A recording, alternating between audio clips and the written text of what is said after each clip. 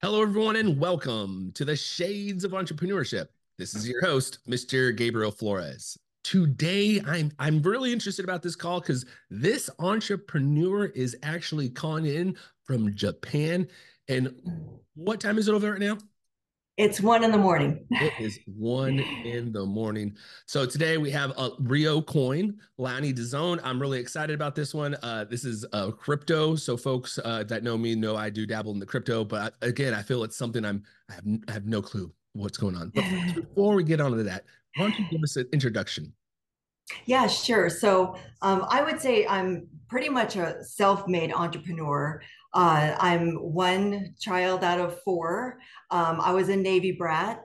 My father, he was in the military, always normally at sea, when he was in the Navy. My mother, she had the role of both father and mother because he was always away. Um, Unfortunately, at a very young age, because my father was exposed to a lot of the chemicals in the military, he died of cancer at the age of 43. So that was extremely devastating for me and my family. Made a profound impact on me because I was only 12 years old. My family was not prepared, and I had to grow up very, very quick. I had to be very independent. And at that time, I thought that I wanted to become a doctor. I wanted to be in medicine because I wanted to help people. And so I got into nursing, and then I wanted to become a medical doctor, but then destiny actually took me to a totally different path. My mom, while I was going to school and working full time, she introduced me to this opportunity. She tried to for 3 months, and I kept denying it, didn't want to attend. And then later she said, you really just have to go. And I wound up going because I was curious, what is my mom getting into here?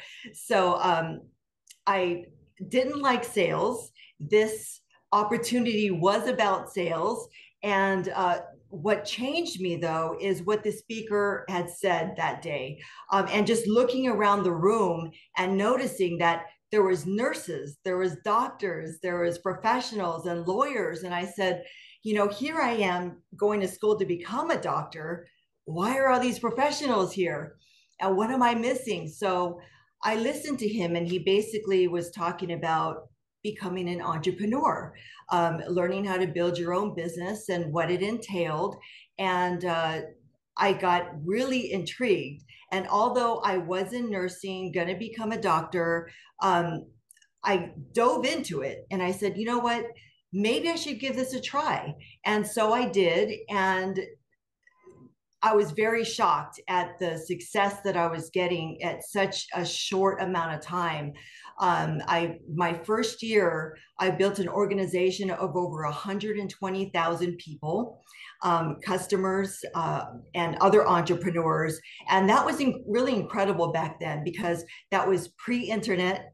I did it all on pagers and fax machines. So it was very incredible, especially the fact that I was 19 years old and I was extremely shy. So, I was very, I was very shocked that somebody like me could become successful. And so when I made it, and of course I had a lot of challenges along the way, but when I was surprised that I made it, that's when I dedicated my life to doing this. And I went from wanting to be in medicine to shifting into natural alternatives, natural nutrition. Then, after I was exposed to these different companies and gained some success, I decided, why don't I go ahead and try to make my own product line? So I started working with developers and scientists, and I was very passionate about creating products that did what we say that we're going to do, what they're supposed to do. And I was interested in helping people be motivated and have personal development and life enhancement. And so I started all of this in the USA, and then it all of a sudden naturally traveled to Japan. And then from Japan, it went to Indonesia and Hong Kong and Thailand and Singapore. And I was really focused on, of course, women, men of all ages, but I really focused on women's groups, women's organizations, and also the younger generation.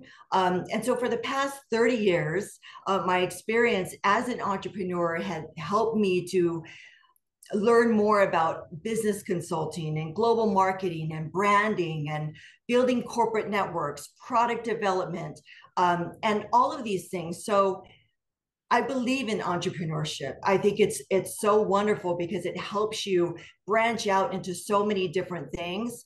And although personal development and health are my passions and always will be, I heard about Bitcoin in 2011, and I remember trying to get a wallet, so complicated. And when I looked into it, I said, you know what, there's a lot of opportunity here, but I also saw a lot of challenges. Cryptocurrency is very difficult for the average person to understand, very complicated, very foreign. And so, but I also understood that for the future, it's going to create a lot of new opportunities, just like the internet 25 to 30 years ago. And so with my desire to make a greater impact on the global scale, beyond health and wellness, that's what led me to my path today. My And goodness. now I'm the founder of Zenza Capital, which is now working on this tremendously great real project. I love it.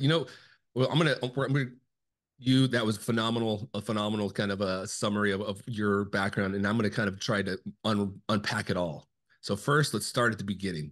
One of Okay. the things you mentioned, you talked about really being shy and jumping into a sales role. what Yes. what did you do? What kind of tactics or what kind of advice would you give folks to kind of come, how did you get out of your shell to become a lead sales agent? Well, it all started with, me not liking sales at all. And I never thought that I could get into sales. In fact, the one thing that made me successful is that is when I shifted away from thinking it was sales. And then I started sharing. And that's what I was taught by my mentor back then, who actually became my business partner. And actually, we're still working together after 30 years. But what he taught me was focus on the people, don't focus on the money. And when you have genuine intentions, that is going to get what's going to help you through. And the better you help people, the more you help people, that's just a report card. The amount of money you make is just a report card of how well you help people. And so I broke out of my shyness by, number one, believing in the product that I was going to sell. And when I believed in the product, it's almost like just sharing a great movie that you liked or a great restaurant that you liked. And so when I started doing that and started sharing the products that I was promoting, I took my focus off of the money, on off of my shyness, and I put my focus on my belief and truly helping people. And that was really incredible because um, I thought that I was going to be helping people in the medical field, but now helping people with health, even before they got ill, was really just beyond what I imagined. And one of the things you also mentioned is you found yourself at this conference with an individual speaking about entrepreneurship to a bunch of businesses. One, Yes. tell us a little bit more about that and what led you to that. Well, what led me to it was my mother, because I was going to nursing school and I was going to school full time, and work full time. And she invited me to go to this meeting. And when I went there, again, I was very negative about it. I thought, who are these people taking my mom's money? And that was the only reason why I went. Uh, and so that's what led me there. I didn't expect to be there. I never expected to be out of the medical field. I thought that was my future. I was going to be a medical doctor. In fact, all the things that I have accomplished in my career over the past 30 years, I would have never imagine that I could accomplish what I did. And I owe it all to becoming an entrepreneur, at the young age of 19. Now let's talk about that transition. So you're at 19, you're starting to do sales, and then you start transitioning again. Talk about that pivot in your career. So when I was sharing these products and taking the products myself, I really believed in the whole opportunity, entrepreneurship, and the products. However, there were some issues, not issues, but I always saw that the products could be better or other things could be better. And I thought, I'm learning to be an entrepreneur. I'm learning how to build a business. What happens if I take it a step further? And then that's when I started contacting scientists and formulators and finding out, okay, if I were to create my own product, what would I create? And I started asking the scientists and formulators, if I were to make a product so great that you would put your name on it, what would you want? And so I started focusing really on results rather than profits. It was about creating products that people want to take, love to take, and can take for a lifetime for the entire family. So that's how I started off. Is that's what I was looking for at the with the product side, and then I had to build a team. So learning first, I had to have the vision, and I had to have the products, and then I had to build the team, and then I knew a little bit more about marketing, so I brought that in, and then it was all about sharing it and just starting the company and just growing one customer at a time, one entrepreneur at a time. And yeah, that's how I got my results. Just keeping my focus on the task. I love it. And, I would love to dig into that a little bit more as well. You're talking about product development, right? And finding the right Yeah. product market fit to build your team. Talk about your experience going through the product development. What did you do to, you mentioned you reached out to network, a bunch of networking. What else did you do to kind of, think about like the stage gates of a product development? What all do you think about when you do a product development? Well, when you do product development, you have to consider the cost. You have to consider the timelines. You also have to consider when you're making a product for your own, there's the amount of products that you have to make. So, for example, one of my products is an antioxidant beverage. And I've had this product over the years. It's probably been 20 years since I've had this product. And my goal was to make it multifunction because there's so many products out there. You don't know what to take. And a lot of it like doesn't taste good or it's very complicated. So, like even skincare, for example, you've got dry skin and oily skin and combination skin, and so what I try to do is create products, very slim product line, but that has many products all in one. So a lot of my customers will show me, I used to take all of these products and they'll show me like 20 bottles of products. And then they'll say, now I only take your one product.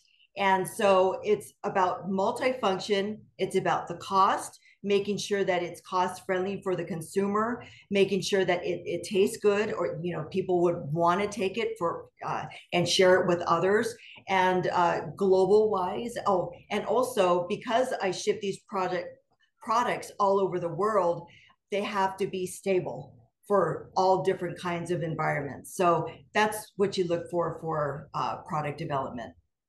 That's a great point, and I think that some people might forget about is the wear and tear that these products go through. Yeah. You're shipping overseas. Now you mentioned once you got your team going, you started marketing, but specifically you talked about global marketing. So can you Yeah. tell us a little bit more about what your experience is in the global marketing world, and how does that kind of differ from just social media outreach? Well, okay, so for global marketing, it would actually became very natural for me. And I think the reason why is because I naturally expanded my business to Japan. And to be honest, I've been here for 30 years, over 30 years.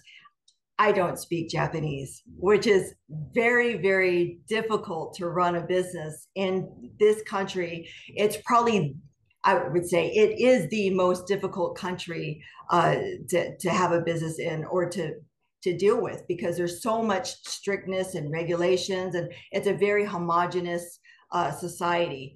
But with the global marketing, once the reason why I was so interested in Japan is because it is strict and because it is respected all over the world because of quality. I knew that if I could make it here in Japan, then I could make it anywhere else. And so when my products were very, very well embraced here, and people started hearing about it in Indonesia and Hong Kong and Thailand and just the Philippines and all over Asia, Vietnam, they were contacting our company just naturally saying, wow, we really want to try your products. And so that's when we started branching out into these other countries. That's interesting. I would love to kind of hear some of your strategies, like tired and true strategies that you use to globally scale your business. Well, I would say that it has to do with a great team. And having a great team that really believes in the vision and that are dedicated just as much as I am, that share the vision. So I would say that would be probably the number one thing. And also just understanding also when you're building a business, you have to always remember, well, what I've done is I've taught a lot of entrepreneurs how to what to focus on, like on a daily basis, how to stay focused. And so I kind of broke it down to them in a very simple ABCDEFG. And G, starting with having a goal. You absolutely have to have a goal. And F, then this is moving backwards. So G is the goal. F is having focus. E is you have a business, so you have to expose that business. And then D would be you have to duplicate yourself. So you have to have a great team that you duplicate yourself, with that has the same vision as you. And then C is you have to have tremendous commitment. That no matter what, you have a do or die attitude. And then B is you have to have belief in yourself, belief in your company, belief in your product, belief in what you're doing. And then A is you have to have consistent action in what you do. So that is what I always remember every day. That's what I follow. But on top of that, I've always taught my team. And I think that the reason why I've done so well is because I'm out there with my team all the time. You'll never see me in an office, just behind the scenes. I'm always out there with my customers, traveling, meeting them, shaking hands. I love to hear the testimonials that they have, and I'm always there with my team.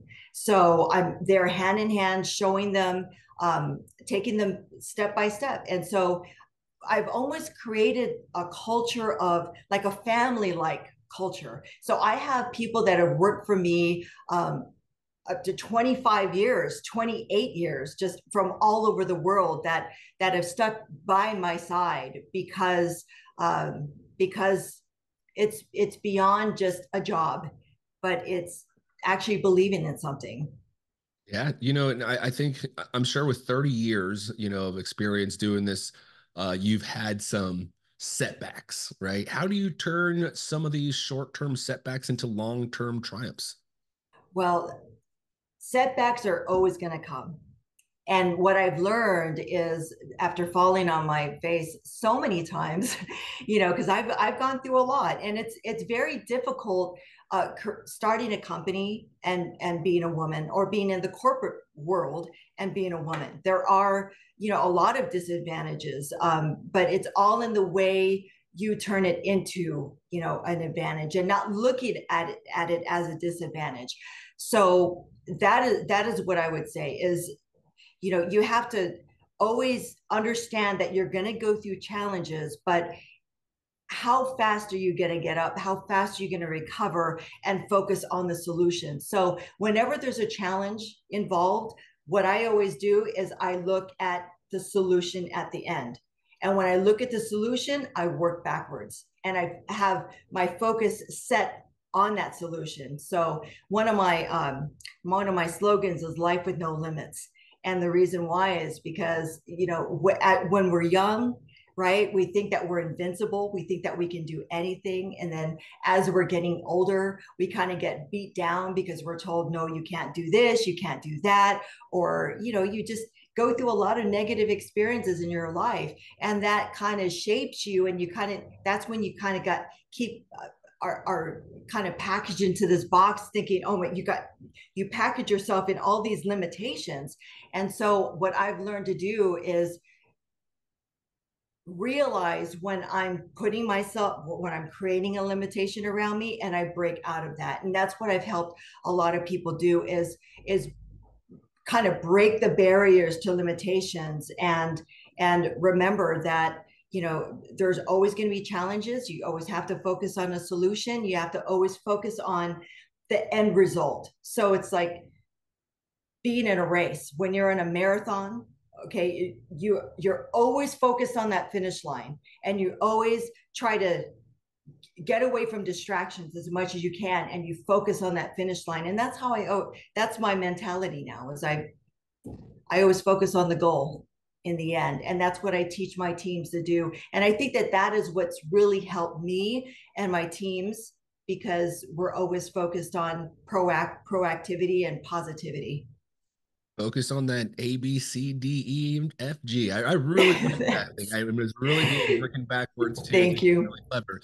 And so let's talk about growing your network past the $1 million mark. How do individuals do that? How do you encourage entrepreneurs to do that? Because I'm all about generational wealth, so I'm also interested. How do we do it? In the end, uh, money, to me, it doesn't mean much of anything anymore. It's just, the more money you make, the more challenges you can have if you don't have the right mindset. And so, what I do is I just focus on my task. I just focus on trying to do more for society, for people, for the world. And that's what I put my focus on. And I think that's why I'm blessed, because I feel like the more you have genuine intentions, and you put yourself out there and not expect anything in return, and in helping people, the more blessings you get back. And so that's really how I do it. I mean, it's really not much more than that. Yeah, and I think, one thing I always constantly tell folks is it's about habits, right? Creating habits to continue to be successful. What would you say are 3 habits that had led you to your financial success?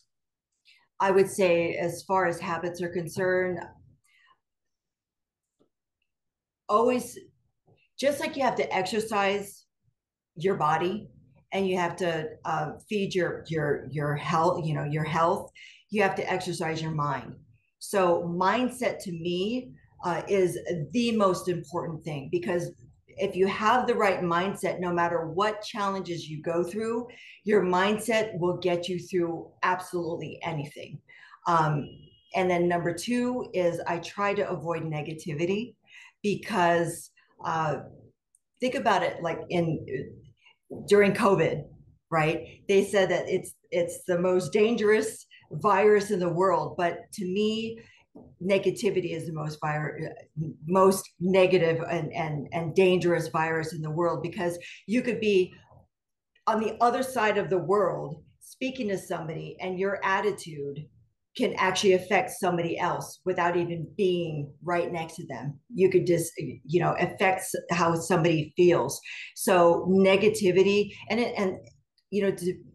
for example, a lot of people, or most people, if they look at their bank account and they see that it's negative, what is the first thing that they're going to do?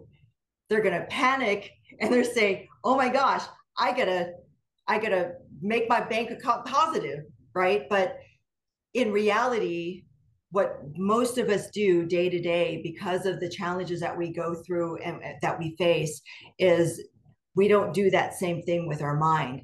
We could be negative, hold that negativity constantly for long periods of time, but how much more our minds, that we should shift to positive than our own bank accounts.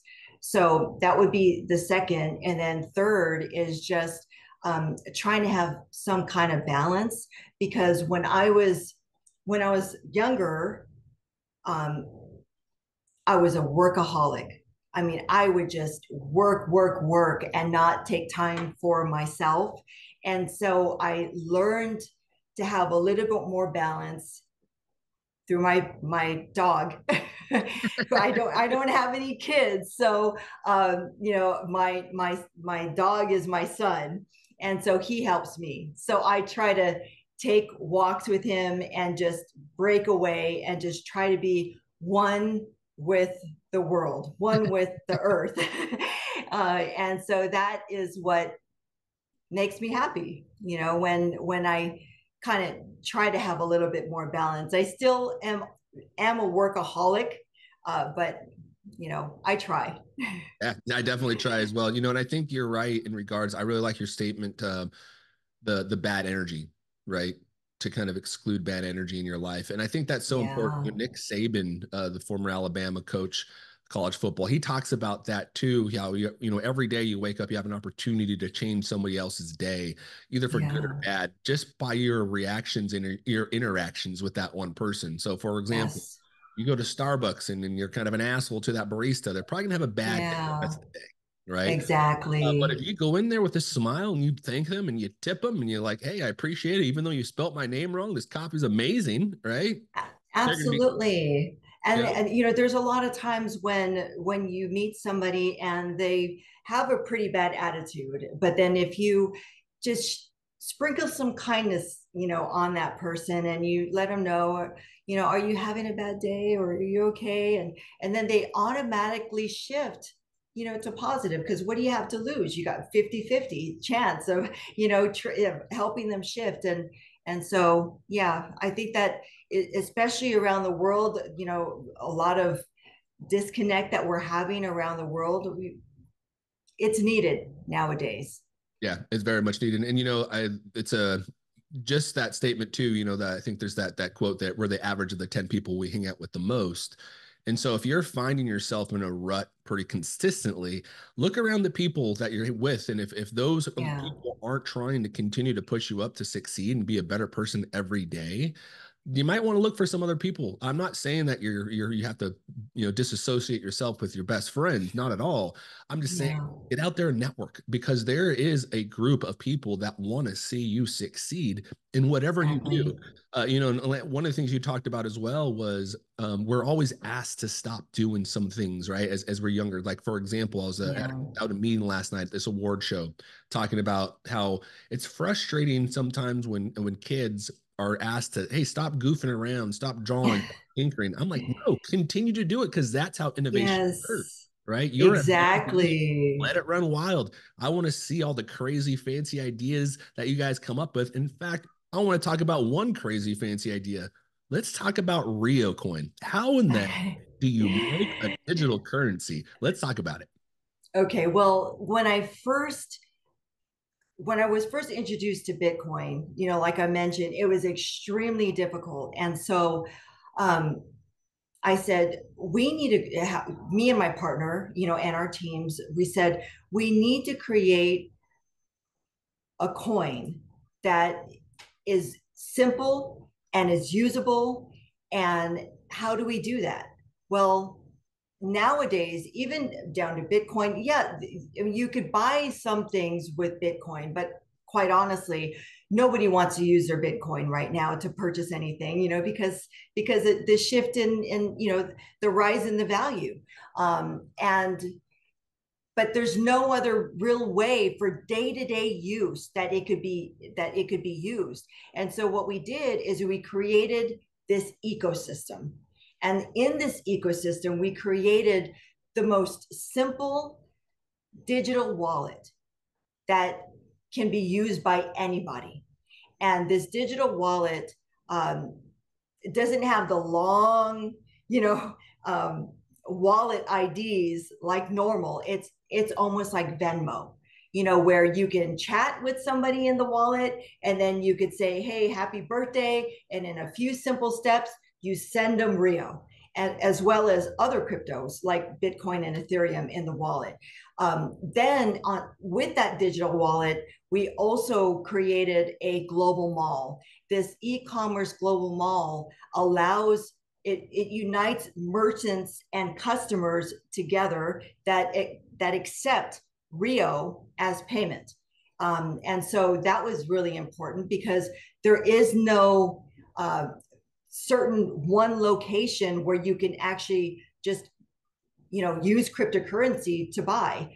And then on top of that, here in Japan, there's no crypto ATMs. But outside of Japan, there's over 60,000 crypto ATMs just in America alone. So there's no ATMs here. So we were able to fortify this ecosystem with a crypto ATM network, with the first license ever created, ever given in Japan. So what does that do is you have a simple wallet, a simple e-commerce system, and a crypto ATM network, all comprising of very familiar platforms that people already understand and know how to use.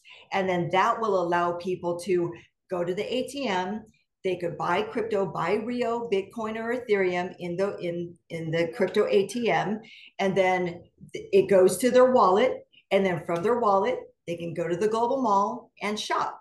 And so with the global mall merchants that we're going to be having here in Japan, they're all waiting for this to launch.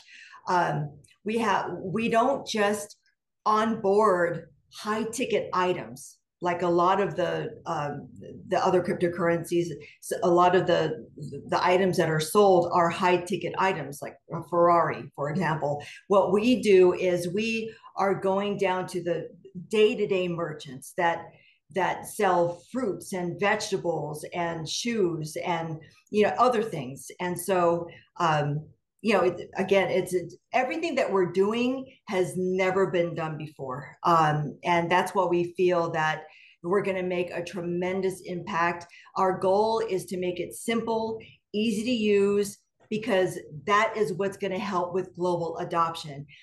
Just like the internet 30 years ago, where the internet was too difficult to understand. It wasn't until Hotmail came along that made it very simple. It wasn't until Facebook came along that made it, people wanted to get on Facebook, and even down to the older generation are getting on Facebook, right? So now everybody around the world is on the internet, and we can't live without it. So now this next generation version of the internet is coming along with all this new technology, from cryptocurrency to blockchain. And so we also have the first layer 1 blockchain that we've created that's coming out of Japan as well.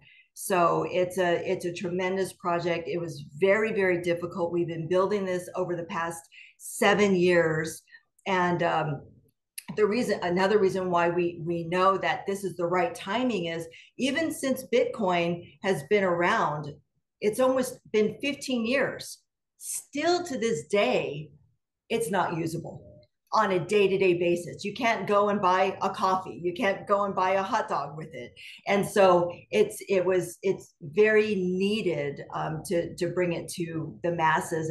And also, one other thing is, cryptocurrencies now, like Bitcoin, was supposed to be used peer to peer. It was used to be supposed to be a digital currency, but it's not really being used as a digital currency. Bitcoin is now more of a digital gold.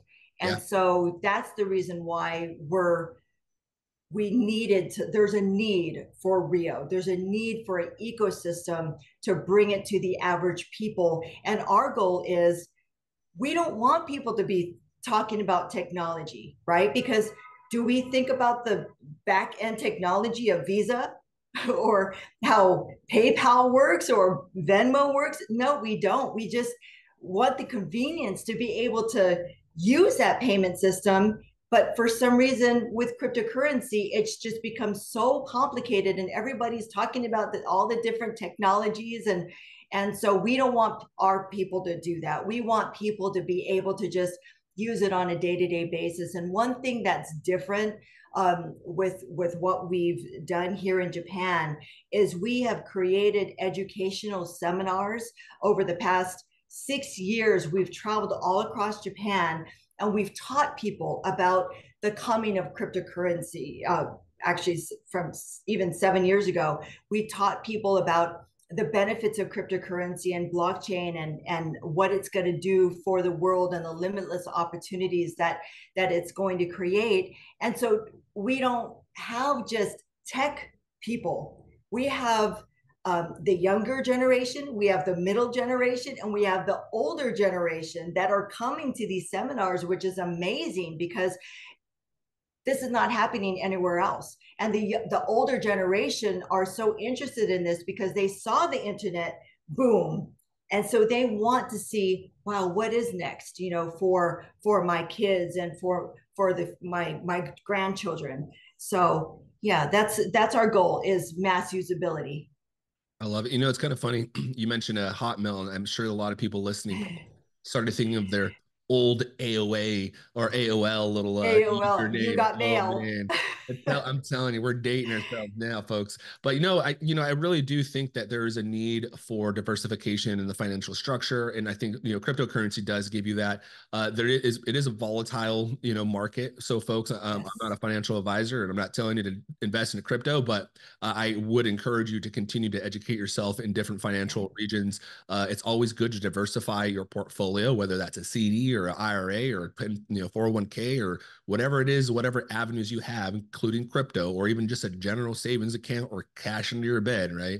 The end of the goal is to create generational wealth, right? And these are just avenues that you can use to help yourself build that generational wealth. Now, where do you see Rio? Let's look 5 years down the line. Where are we at 5 years? Well, I see Rio definitely global, because right now we've been building this infrastructure, this ecosystem in Japan, and ATMs are so widely used here in Japan. They're in post offices, they're in every single convenience store, and there's a convenience store almost on every single block. 7-Elevens on almost every block, and so we feel that it's going to be used at the ATMs, with the wallet, with the global mall, and we're going to be expanding that. So we're creating trust here in Japan, and our goal is to expand right away into other countries. So 5 years down the road, I do see it used for purchasing even the smaller items, even down to a coffee, uh, globally. Yeah, I'm excited for you guys to see it because I think, again, folks, I truly do believe cryptocurrency has a place in this world, and it's still finding its world. It's still in infancy. It really is. It's only been around for, like you mentioned, 15, 20 years. Yes. So I'm older than crypto, and most of the folks listening are probably older than crypto as well. Now, with that said, what is some advice, for some up and coming entrepreneurs? What advice would you give them for those that are just starting out? I would say that you have to, again, like with the ABCDEF, you just have to, have your goal. You have to focus. You have to educate yourself and expose your business, duplicate yourself, be committed, have that belief, take that action. And you have to always remember, what I would always do is I would remember when I'm creating the new business, why am I doing this? Why am I creating this business? Because that why, if you're so passionate about that why, no matter what challenges you're going to go through, that why is going to help you always remember and stay grounded, as to, just stay grounded and focused on the task. So that's what I would say is, just, and be genuine in, with what you're doing, and with whatever product that you have, and just have fun at it too. And if you ever have any fears or you have any doubts, um, again, like I mentioned before, just have the right mindset. Always try to stay positive, try to stay proactive, and that's pretty much. I could. There's a lot of things, but the mindset to me is the most important thing. Yep, I completely agree. And one of the things you mentioned earlier in this episode as well is the importance of like focusing on the consumer and what's valuable to them, because that is what's going to drive your profits. Exactly. I'm in the healthcare world, folks, as well, and so the way I look at it, if we do right by our patients, it's going to do Yeah. our bottom line will improve, right? Just simply by Exactly. doing great quality care. Exactly. But it goes a long way, and networking goes a long way. Building up these relationships goes a long way. Like I mentioned, where the average of the 10 people hang out the most. So find some great people to associate with, because again, there is a cohort of individuals that want to see you succeed. They truly do. Exactly. Yes, it's all about being around like-minded people, and that I think helped me tremendously too. Because at a very young age, a lot of times I felt I didn't belong. In high school or even in college, I felt, I felt I was different. But when I started becoming an entrepreneur, and I was around like-minded people that had the goals and wanted to achieve the same similar things as me, then it helped all of us to stay grounded. And I have to say that when I was in high school, I wasn't sure, what path I was going to take. I knew that I was going to be in medicine, but I didn't know what university to go to, or I just needed some guidance. So I was told, go see your high school counselor. And when I went to see my counselor, I met her for 5 minutes. And why did I still don't know to this day, but I asked her for guidance, and she said, well, dear, all I have to tell you is, why don't you just go to a junior college, because you're not going to amount to anything anyway. And she told me that. And I don't know why she said that to me. And it makes me think how many other kids are told this, that are suppressed and told that you can't do it, you can't make it. And so that's why I'm really focused too on the younger generation and future generations, because they are our future. And so we need to teach them, and I believe in them becoming entrepreneurs. I mean, it's to me the greatest profession. Yeah, and then I will admit I had the same experience in high school where my counselor kind of said, don't take these certain math classes because you're not going to go to college. And to be honest, I was like, you know what, I think you're probably right. And what the sad part about it is, sometimes it takes somebody else to believe in you before you to believe in Yeah, yourself. And so shout out to you're right. Bass. I think I should give her a shot every once in a while. Former director, she's the one that kind of whipped my ass into shape and really had me go back to school. And because of that, I went to Portland State. I went to Syracuse. I got my master's degree. I'm here interviewing some phenomenal people, giving you guys some great education about entrepreneurship, all because somebody else believed in me more than I believed in myself. Right. Yes, and that's what I say about my partner, is because my partner of 30 years, I've gone through a lot of ups and downs, but even me being a woman too, he's really supported me, and been there for me, and was my mentor, and really just taught me the basics of just the fundamentals, not just of business, but of how to be your character, your attitude, being genuine. And so I would say that uh, helps anybody, no matter what, no matter who you are, what you do, what business you create. If you have those fundamentals, then it'll help you along the way. Yes, I completely agree. And folks, you probably hear me say this often as well. I've never failed a day in my life. I either learn or I succeed, because that's how we go. I mean, you got to dust yourself off and keep going. Entrepreneurship is not easy. Sometimes it's sad. Sometimes it's lonely. Sometimes you cry a little bit. I've done that a few times in this basement, but you keep going. You keep going. Right Yes, now, is there any last definitely. words you want to say before we leave? I just want to say that in the next few years, or in the next couple of years, I hope that I could expand Rio Coin outside of Japan and to the world. I expect that actually by the end of this year, we'll start getting traction outside of Japan. So if you want to hear more or find out more, please go to riocoin.com. Perfect. And again, folks, this is a great time to shamelessly plug the Shades of Entrepreneurship newsletter, where this information will be available the week before the episode airs, the week the episode airs, and the week after the episode airs. So please visit theshadesofe.com to subscribe to that. You can also follow us on the social channels. This episode will be on YouTube. So you can also see reels on Instagram, TikTok, Facebook, and you can follow us our business page on LinkedIn if you feel so need, or you can follow me, connect with me personally, Mr. Gabriel Flores on LinkedIn. I'm always looking forward to connecting, networking with folks.